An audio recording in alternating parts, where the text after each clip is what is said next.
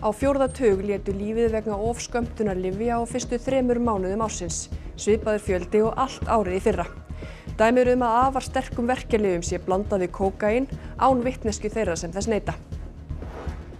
Starfsmaður á leikskóla í Sandgerði hefur verið dæmdur fyrir ofbeldi gegn börnum á aldrinum 18 mánaða til 3 ára. Hann var ákærður fyrir að hafa beitt 7 börn andlegum og líkamlegum refsingum, taka þau hálstaki og klóra til blóðs. Karl III var í dag krýndur konungur Bretlands í fyrstu krýningarathöfninni þar í landi í 70 ár.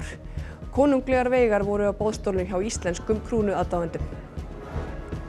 Hækkanir á mjólkurvörum hífa upp verðbólguna, segir formaður Neytendasamtakanna. Verðið hefur hækkað 16% milli ára á sama tíma og rekstrartekjur Samvinnufélags mjólkurbænda jukust 4 milljarða. Rúmlega 100 manns tóku þátt í sjóbjörgunaræfingu á Faxaflóa í morgun. Settur var á svið eldsvoði í hvalaskoðunarskipi þar sem tugir farþega voru borð.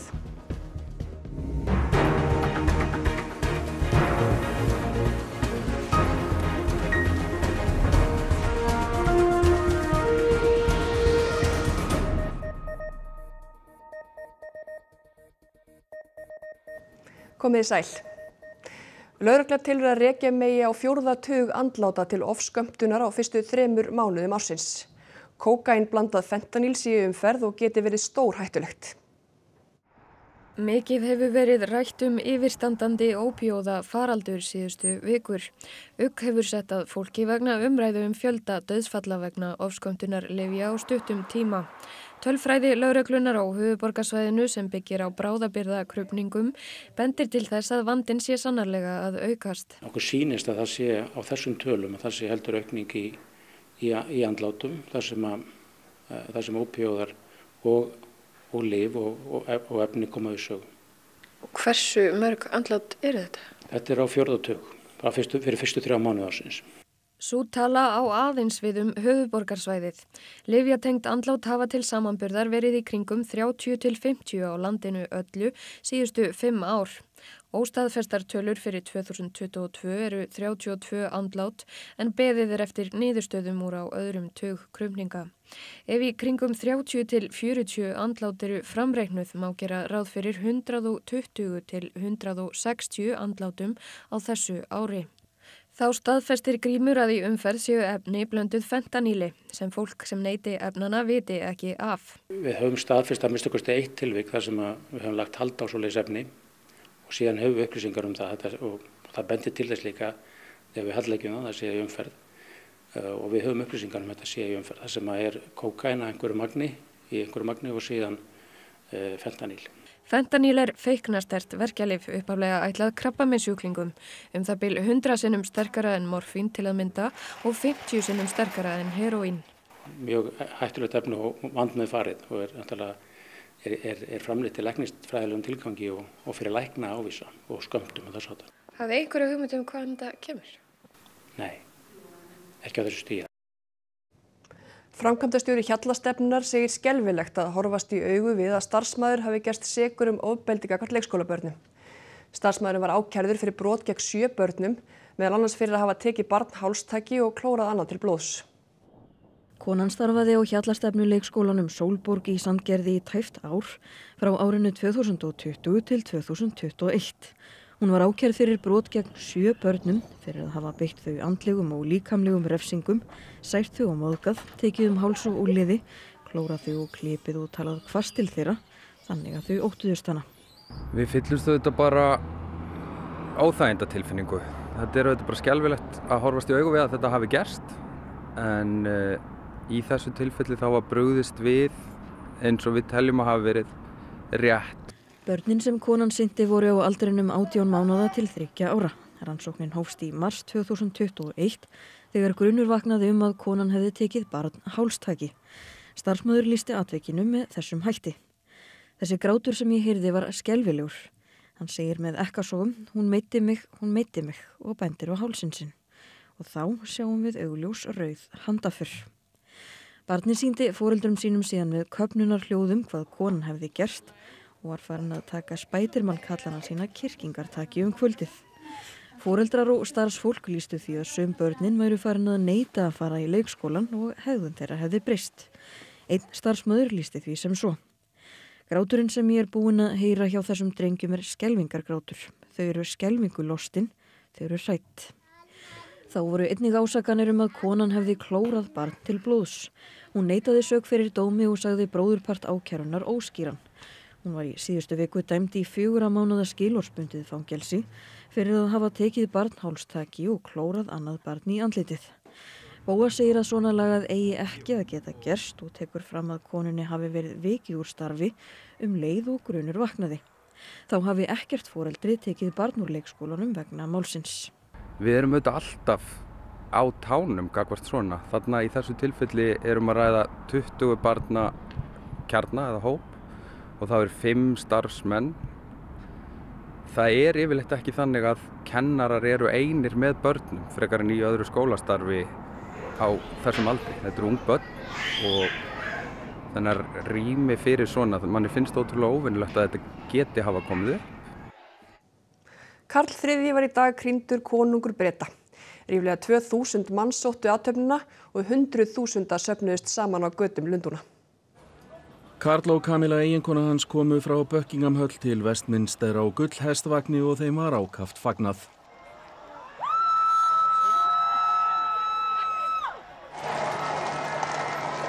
Meðal gesta í athöfninni voru fyrrverandi forsætisráðherrar Bretlands, margir af helstu valdhöfum heimsins og heimsþekkt fólk á sviði tónlistar og leiklistar. Í athöfninni, sem var haft í 2 klukkustundir, sór Karl hollustueið við bresku biskupakirkjuna. Are you willing to take the oath? I am willing. Og þá var komið að krýningunni sjálfri.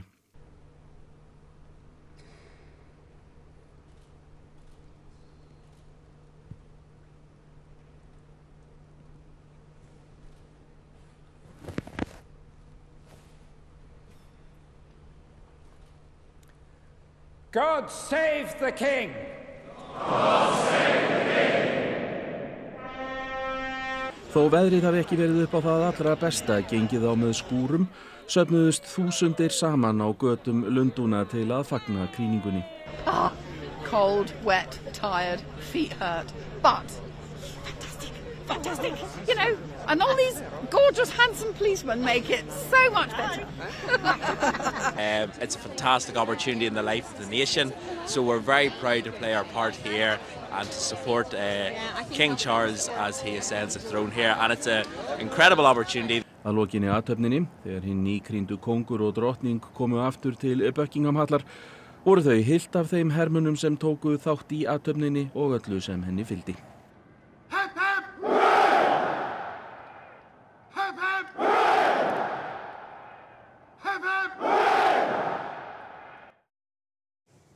Annarlega, þú fylgdist með krýningunni og lýsti því sem fyrir augu bar fyrir sjónvarpsáhorfendum frá því morgun og fram til degi. Hverjir voru svona hápunktarnir? Já, þessi athöfn náttúrulega svolítið sérstök. Nú þarna sáðu konung fækka klæðum og vera smurðan olíu. Við sáum sverð, við sáum veldisbrota, við sáum ríkisepli. Nú þetta allt mjög framandlegt núna á 21. öldinni og þrátt fyrir að athöfnin hafi verið talsvert nútímalegri nú heldur hún var þegar móðir hans var krýnd fyrir 70 árum. En á bak við allt þetta jú einhver merking og hún svo að konungur þykki vald sitt frá Guði. En ef ég á að nefna eitthvað eitt sem stendur upp úr, þá það þegar Vilhjálmur ríkisarfi og prins af Wales kraup fyrir framan föður sinn og sór honum hollustu. Nú og svo var það lokapunkturinn þegar konungshjónin heilsuðu svölum Buckingham Hallar. Einmitt, það hefði náttúrulega verið vangaveltur í aðdragandanum hver myndi standa á svölunum með konungshjónunum. Hvernig endaði það? Nú venjan að það séu 15 eða svona hér bil meðlimir konungsfjölskyldunar sem það gera og það eru þau sem eru svona starfandi í þágu konungsfjölskyldunar. Harry prins yngri sonur Karls ekki í þeim hópi og hann kom í krýninguna var ekki á svölunum og ég held að margir voru fyrir vonbrigðum með það hefði gjarnan vilja sjá konungssoninn á svölunum. Það mikil viðhöfn og mikið að vera. Komin verðmiði á herlegheitin? Kostnaður hefur ekki verið gefin upp en það verður svona ýmsar vangaveltur hann og skotið á hann sé á bilinu 50 til 100 milljónir punda og það nú vel á 2 milljarð íslenska króna og sá kostnaður nú hann mun koma úr vösum breskra skattgreiðenda. Einmitt og það nú ekkert allir alveg jafn sáttir með þennan dag eða hvað?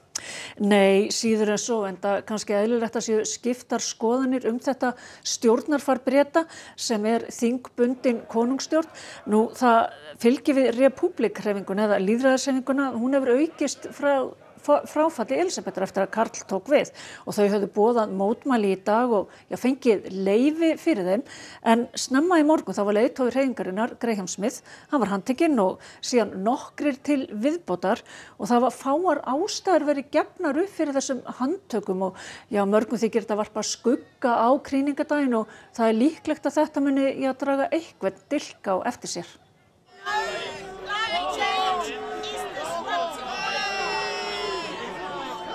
The police, without telling us why, without telling us where they're taking them, have arrested all the rally organisers and they've seized all our placards. It feels like something out of a police state because we still don't know why anyone's been arrested and we still don't know where they're taking our people. You know? Britain's meant to be a democracy, but Charles isn't treating it like one.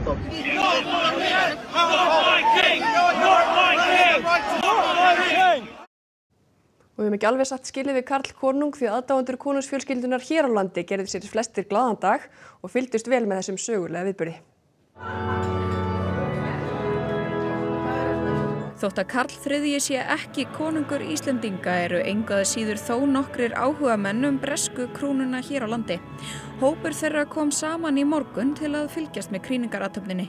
Það náttúrulega bara svo margt í þessu. Þetta sagnfræðilegt, mannfræðilegt, þetta tíska, þetta bara svo ótrúlega margt sem felst í þessu. Þetta bara svona heimur sem gaman að fylgjast með. Áttu þér uppáhaldsstund í þessari krýningu? Mér varst ótrúlega gaman að sjá, Georg og Karlóttu og Lúðvík koma inn með foreldrum sínum og svona. Þau náttúrulega svolítið svona framtíðin og ótrúlega gaman að sjá þau taka þátt í svona stórum viðburði. Bretar á Íslandi komu saman í Dómkirkjunni þar sem krýningunni var varpað á skjá. It actually felt as if we were there almost, because we were here in Domkirkja and it's in the Abbey and it was lovely. Þetta bara mjög hátíðlegt og við náttúrulega horfðum ekki bara á hana, við tókum þátt í henni og til dæmis lýstu yfir hollustuðið við konunginn og ýmislegt annað sem gekk á. Það var ekki tilviljun að Dómkirkjan varð fyrir valinu. Langa afi hans Karls konungs var Kristján IX sem var konungur Dana og Íslendinga og þegar hann kom í fyrstu heimsókn Danakonungs til Íslands þá sótti hann þessa kirkju. What meaning does the coronation have for the average Brit? I think it really depends. You get people who are very pro-royal family and people who are not so much. And I think regardless of how you feel about the royal family, it's a really big event. It's a really historical event. Þá að allt öðru. Heildsöluverð á mjólkurafurðum hefur hækkað 16% frá því í fyrra. Á sama tíma jukust rekstrartekjur samvinnufélags mjólkurbænda rúma 4 milljarða króna. Formaður neytendasamtakanna segir óréttlátt að neytendur beri allan þungan af verðbólgunni. Við höfum auðvitað flest fundið fyrir því hversu mikið matarkarfan hefur hækkað í verði. Þessi mjólkurpottur hérna, hann kostaði 208 krónur í fyrra en kostar núna 245 krónur sem hækkun upp á næstum 18%. Og rjóminn, hann kostaði 608 krónur í fyrra en núna 100 krónum dýrari og munar hækkunin næstum 17%. Stjórnvöld hafa talað fyrir því að kaupmenn haldi að sér höndum og kyndi ekki undir verðbólgu bálið með því að velta verðbólgu hækkunum beint út í verðlagið. Á sama tíma hefur verðlagsnefnd búvara sem starfar á vegum stjórnvalda hækkað verð aftur og aftur. Það alveg augljóst að þarna farið gegn því að halda aftur af verðbólgu. Þarna verið að hækka mjólkurvörur að því að mér sýnist meira en sem nemur almennri verðbólgu. Þannig að þetta leiðandi í verðbólgu og togar þá verðbólguna upp. Samkvæmt upplýsingum frá ASÍ hefur verðlagsnefndin hækkað verð 4 sinnum á síðustu 12 mánuðum, samtals 16%. Auðhumla, móðurfélag mjólkursamsölunnar, skilaði methagnaði 2021. Hagnaðurinn var minni í fyrra en rekstrartekjur Auðhumlu og dótturfélaga voru aftur á móti meiri, alls tæpir 39 milljarðar króna og jukust rúmlega 4 milljarða milli ára eða rúm 12%. Í árskýrslu Auðhumlu segir að hækkunin sé tilkomin vegna hækkunar á mjólkurverði og aukinnar sölu. Auðvitað hefur maður vissa samúð með bændum og þeim kostnaðarhækkunum sem þeir verða fyrir. En við verðum öll að taka á okkur byrðar og það þýðir ekki að velta þeim öllum yfir á neytendur. Rússneskur rithöfundur sem hliðhollur stjórnvöldum þar særðist alvarlega bílsprengja sprakk í dag.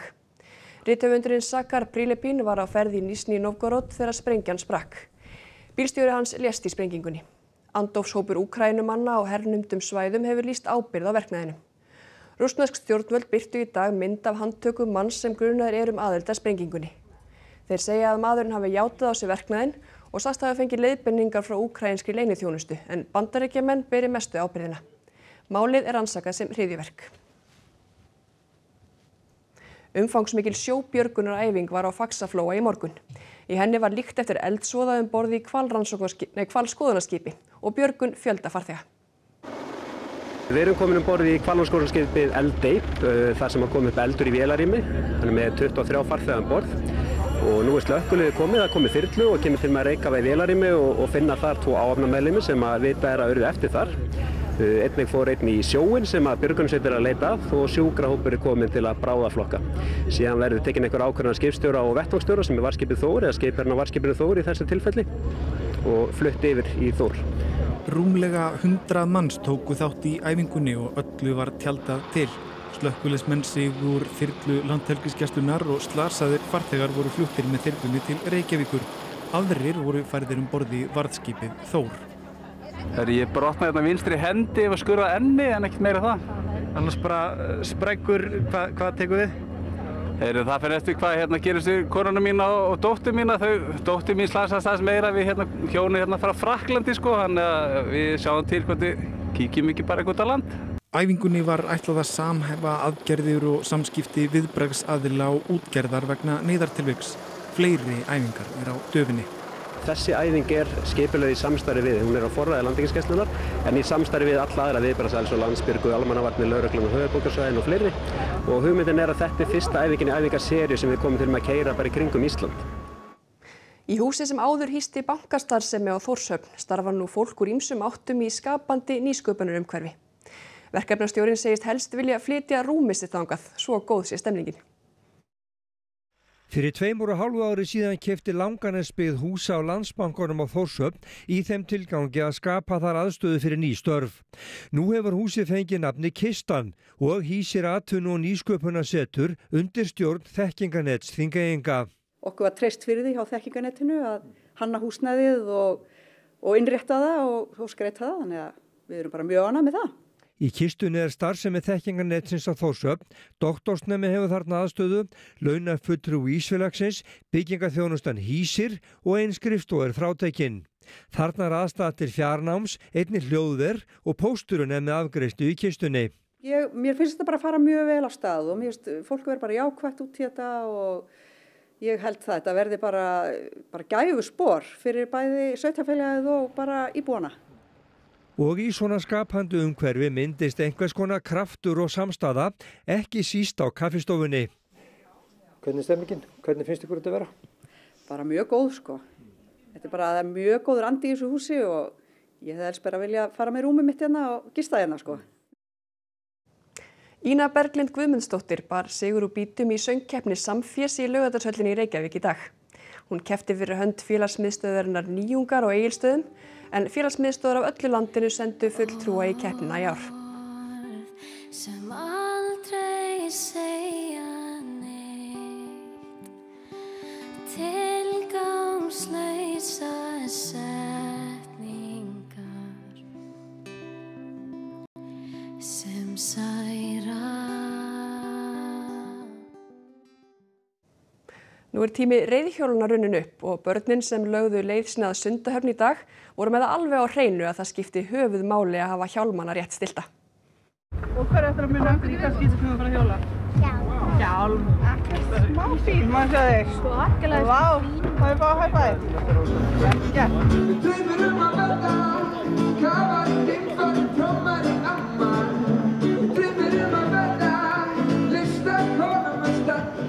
Landsbjörg og Eimskip blésu í dag til fjölskyldugleði við Sundahöfn þar sem fólk látiði stilla hjólin sínu fengið kennslu í að festa hjálmana á kollin.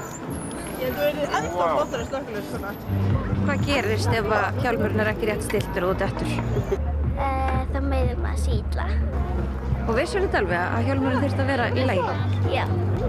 Og kanntu að stilla hann sjálf? Já. Hvernig gerur það? Maður setur svona hér og svo stillir svona. En ég kann ekki að stilla hérna. Og hvað gerur þá? Biður hjálp? Já. Hjálmur mikið öryggisatriði, rétt eins og hlífarnar sem sannarlega björguðu hér. Þess vegna var lítið mál að standa aftur upp og halda áfram. En svo það spurningin, hvað þarf að hafa í huga við að festa hjálminn? Það svona aðalega bara stærð hjálmsins, hvort hann passar og maður verður eiginlega bara stilla hann þannig að hann dettur ekki af hausnum. Veistu af hverju þú þarft að vera með hjálminn rétt stiltan? Af hverju? Til þess að hann detti ekki af mér. Og kanntu þetta alveg sjálf? Já, bara kannski að stilla þetta efri. Ég skil ekki alveg hvernig ég geta stillt þetta. Já. Maður tók bara hérna til þess að þrengja. Þannig að það miklu betra að bara stilla hann rétt og fara síðan upp á hjóli. Já, það miklu betra, sko.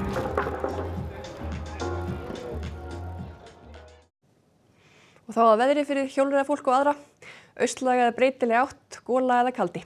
Súld eða rigning með köflum landið sunnanvert en þurrt norðanlands. Hiti víða á bilinu 8 til 14 stig. Sigurður Jónsson fer nánar yfir veðrið næstu daga að loknum íþróttafréttum sem Einar Örn Jónsson sér í kvöld. Mikil spenna var í undanúrslitum úrvalsdeildar kvenna í handbolta í dag. Framlengingu þurfti til að knýja fram úrslit hjá Haukum og IBVF. Keppnistímabilið hófst í dag í Torfæru þegar keppt var á Hellu. Að venju var mikið tilþrif og var mikil spenna í lokin.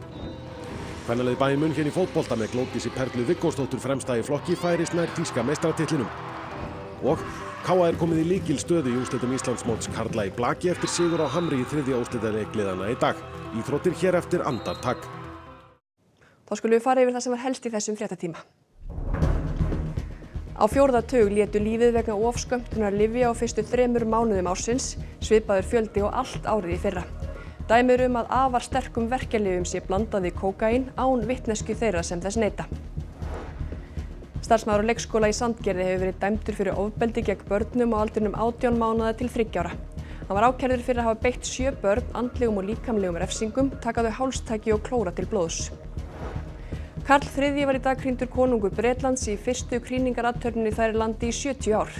Konunglegar veigar voru á boðstólnum hjá íslenskum krúnuaðdáendum. Hækkanir á mjólkurvörum hífa upp verðbólguna, segir formaður Neytendasamtakanna. Verðið hefur hækkað 16% milli ára á sama tíma og rekstrartekjur Samvinnufélags mjólkurbænda jukust 4 milljarða.